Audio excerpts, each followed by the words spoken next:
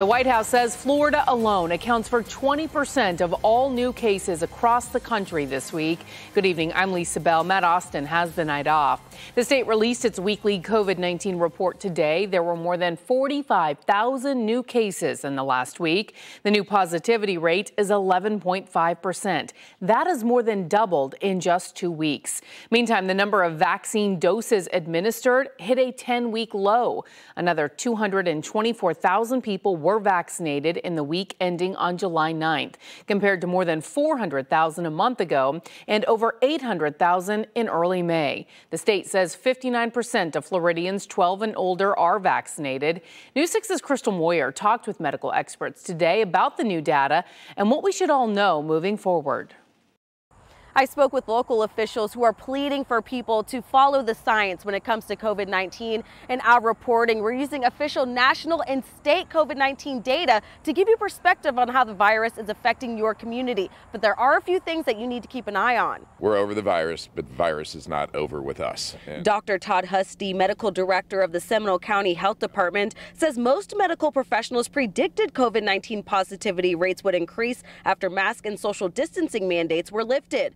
Latest data from the state health department shows more than 45,000 new cases have been reported with an 11.5% positivity rate. That's about 4 times higher than this time last month. And take a look at these charts from the state. While cases have been rising in the past 4 weeks, vaccination numbers are falling. We've been noticing that for 3 weeks now, maybe 4. It sort of started going the wrong direction, and it just keeps going that way. So what does positivity rate really mean when everyone isn't being tested on a consistent basis? Positivity rate is a little bit hard to gauge because if we're worried about could I have the disease, everybody shows up and the positivity rate will be low, right? But if just the sick people are going in, the positivity rate will be high. So it kind of depends who's going to get tested. Dr. Husty says along with weekly positivity rates, we should also be paying attention to the number of COVID-19 hospitalizations. But that data was eliminated from the state COVID report last month. University of South Florida epidemiologist Dr. Jason Salemi has been tracking the outbreak for more than a year, compiling data from the U.S. Department of Health and Human Services.